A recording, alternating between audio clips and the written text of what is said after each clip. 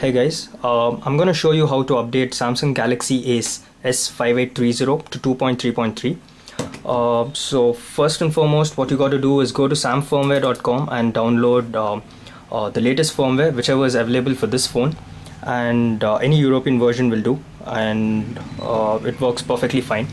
And also you need to download something called Odin Multiplayer Multi-Downloader. This also is available in samfirmware.com. So let's begin. Once all the files are downloaded, just extract it and paste it in a folder. So to start with, what you need to do is switch off your phone, hold volume down and power button as well as the home screen button together for at least 5 seconds. Once that is done, the phone goes into a mode called downloading mode.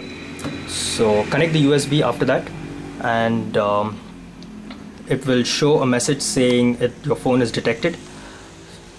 Next, what you got to do is input all the files. So starting with the first file, that is OPS file, click on it and browse to the folder where you have pasted all the files which you downloaded.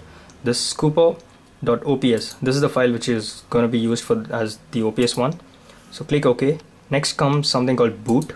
Click on boot and go to the place again where you have pasted all the files that you downloaded. AP boot, this is the file which you're going to use for this, AP boot.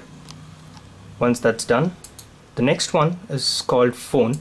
So when you click on phone, you need to select the file called modem_S5830. Once that's done, next is PDA. PDA is code_S5830. This is the file to be used. And lastly, it is CSC. For CSC, you got to use GT_S5830/CSC. So once all this is done, just check up again. OPS is cooper.ops, boot is aboot, phone is modem, PDA is code, and CSC is GT5830/CSC. Next, after this, what you got to do is just click on start, and it'll start running. The program will start running, the timer starts ticking, and you will get a message after about 5 minutes saying that it is done. And once you get the message, the color over here too changes, and once you get the message, you can remove your phone and switch it on, and your phone is going to work perfectly fine on 2.3.3 and way faster than before. So enjoy.